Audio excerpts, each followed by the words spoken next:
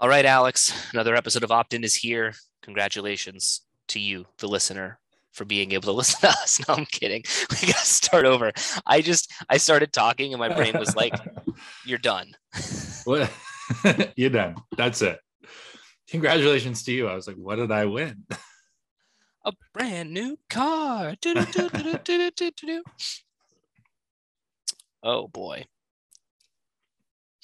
All right.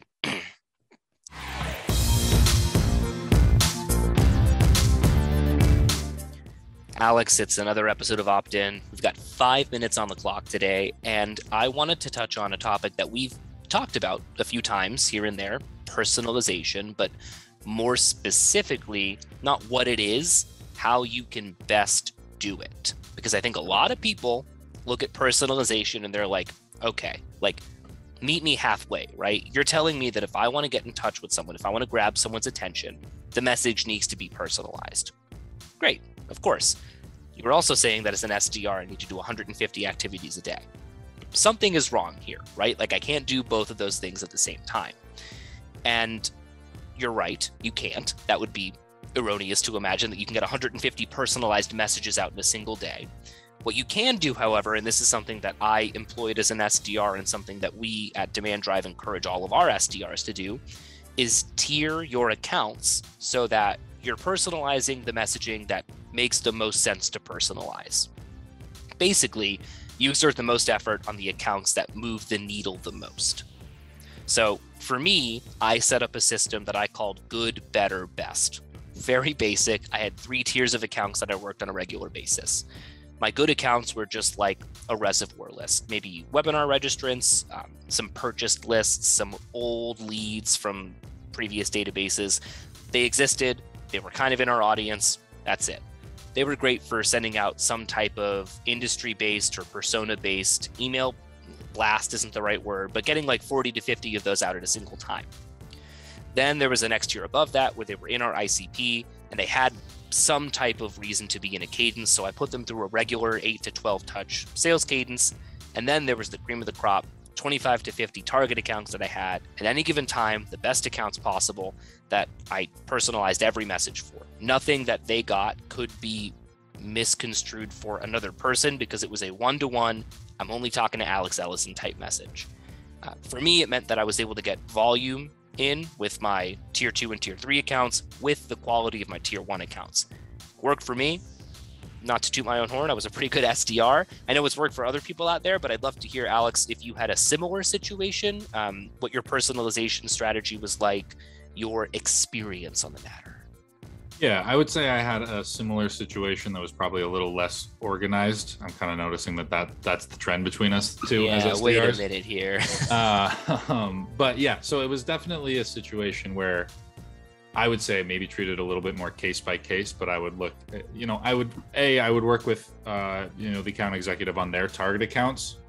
That was their list they gave me. I knew those ones were important, right? So that's up there. After that, I would definitely do some research on an account and contact level, and then basically case by case decide, instead of, I guess, putting in buckets what you did, I would just go from there and say, okay, how much am I personalizing this?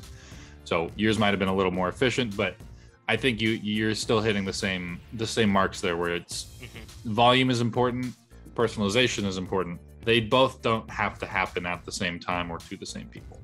That's kind of one of the, I feel like maybe a misnomer in the industry. People talk about both these things, but if you don't talk about how or why or when you do each of those things, it can definitely get misconstrued.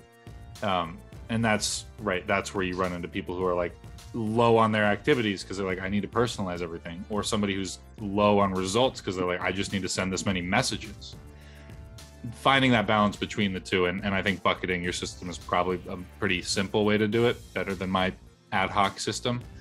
I mean, if it works, it works, right? Having some sort of way, at least having a mindset and say like, okay, like I found 3 people, it might apply to their job at this one company that's kind of fits the target, send them a bunch of messages. I found the right person at the right target account with the right like responsibilities, like I know that's them. I'm going to personalize it. I'm gonna, do all the things I need to make the chances of me reaching and getting a hold of them as high as possible. Yeah. And you brought up a point earlier that I think ties into this as well, but they don't just not exist at the same time, but there's often also that debate of quantity or quality, like they're competing ideas. Throw that out the window too. You have to do both, like we talked about. It doesn't make sense to just only send out highly targeted personalized emails, and it doesn't make sense to just send out a bunch of untargeted non-personalized emails. Specifically the second one, do not only do that. That's a really bad idea. You need to find that balance, like you were saying, and I think I found a system that worked for me. You found a system that worked for you. It is kind of just a figure it out type situation where as an SDR, you understand what works best for you. If it's bucketing accounts, if it's doing it a case by case basis, find the system that works.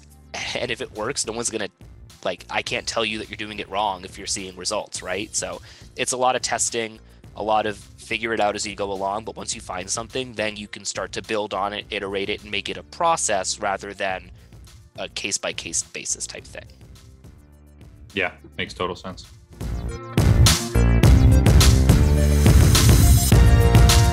right, AJ, 15 seconds. Tell everyone about opt-in. Opt-in, quick, 5-minute videos, no fluff, actionable tips. You can find us on our YouTube, on our LinkedIn, on our Instagram, and on the website, demanddrive.com. I hate you. Why? What did I do wrong? I don't know. 4 words. Great. 3 more than yep. Yep.